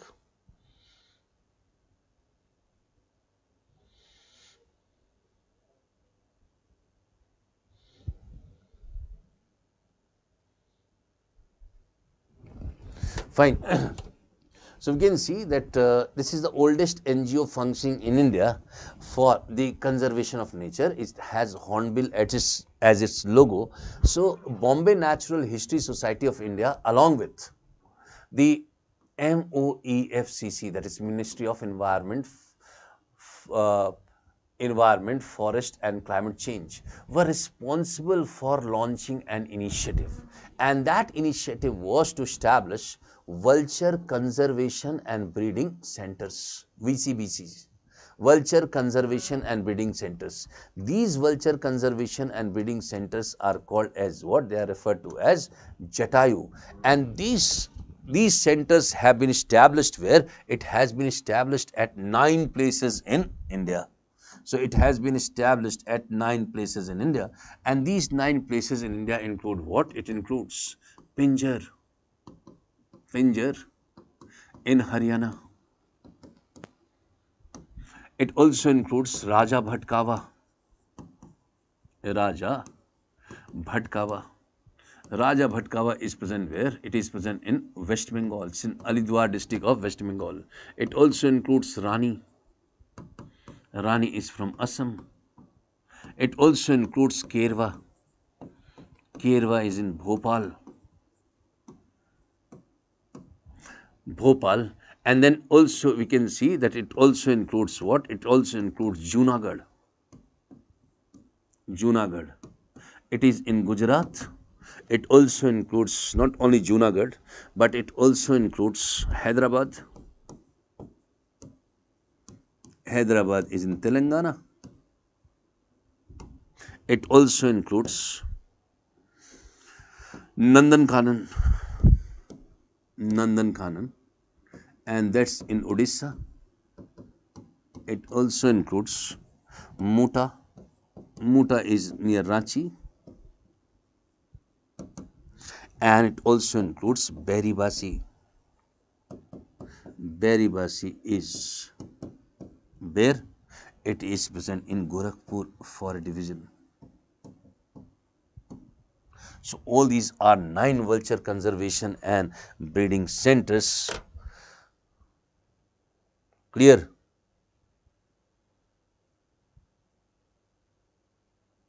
Now, this is not Ramayana wala Jatayu, please, please, please, please, please, please. Fine. So, these are 9 vulture conservation and breeding centers which have been established in India. Clear? Fine. And we can see recently a trend was noticed that in the Valmiki Tiger Reserve, and Valmiki Tiger Reserve is in Bihar, the number of vultures have enhanced. Clear? Number of vultures have enhanced. Now, there are some also terminology which we have to know. For example, there is a term which is called as ecosystem. Ecosystem. Now, we know that biosphere has what? Biosphere has 3 components, that is biotic, abiotic and the energy component. But as far as ecosystem is concerned, ecosystem is the fundamental unit of biosphere, and it would be also having 3 similar components: biotic, abiotic and energy component. Clear? So, ecosystem is the fundamental unit of biosphere which would be having 3 similar components: biotic, abiotic and energy component. Clear? And ecosystem can be large. For example, terrestrial ecosystem is large ecosystem, or coastal ecosystem is a large ecosystem. But ecosystem can be constituted by also, it can be on a small scale also, and can be constituted by bacterial cells itself. Clear? For example, suppose if a question is asked, which cell in human body is in largest number? So, the cells which are present in largest number is called as what? It is called as bacterial cells. And they are functional unit, definitely they are functional unit of nature, so ecosystem. But if suppose we are talking about ecosystem, in ecosystem we say that abiotic component is present, biotic component is present and energy component is present.